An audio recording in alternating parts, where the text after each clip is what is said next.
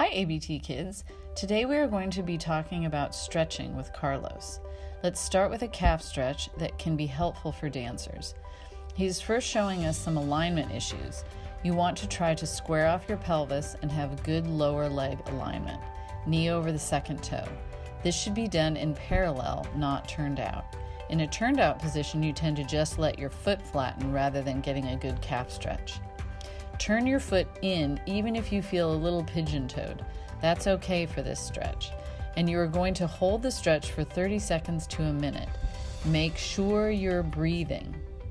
If you feel like your calves are tight and they don't respond to this stretch, it may be because your calves are weak. And so you should do some of the strengthening exercises that we are doing in our strengthening program this week. Next, Carlos is going to demonstrate a hamstring stretch using a strap, or you can use a belt or towel. Put the strap around your foot. Notice how square his hips and pelvis are. Nice job, Carlos. You can make the stretch more active by flexing and pointing your foot and straightening your knee by tightening the front of your thigh. This will increase your feeling of stretch.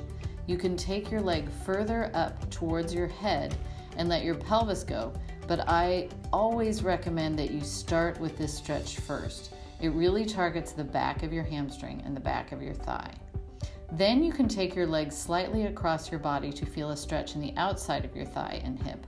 Make sure you keep your pelvis square and down on the floor.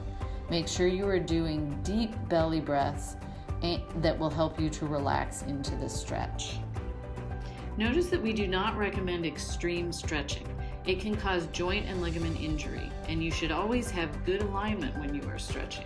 You should never feel any sharp pain while stretching, and if you can't take a nice deep breath in and out while you're doing the stretch, you are pushing too much.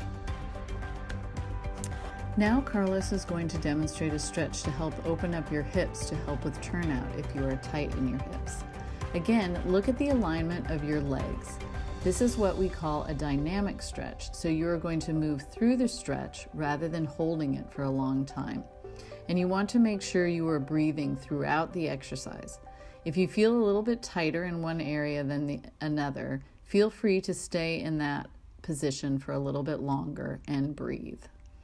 You're going to move back and forth from the lunge stretch, feeling the front of your hip and thigh lengthen as you go forward.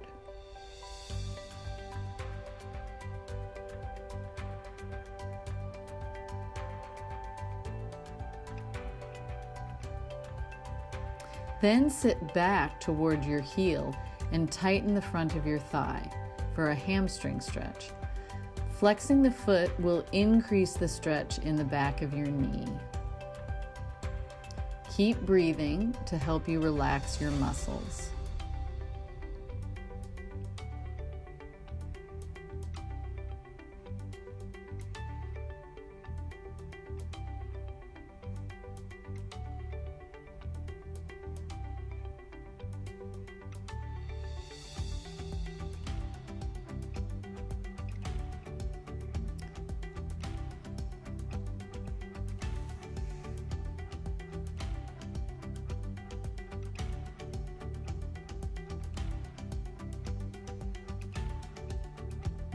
Next, you're going to put your right hand on the floor and rotate your trunk towards the front leg to increase the stretch in the front outside of your hip and pelvis.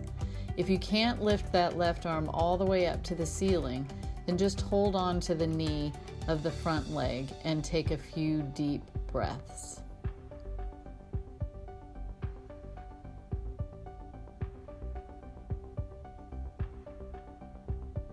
Now you're going to repeat to the other side.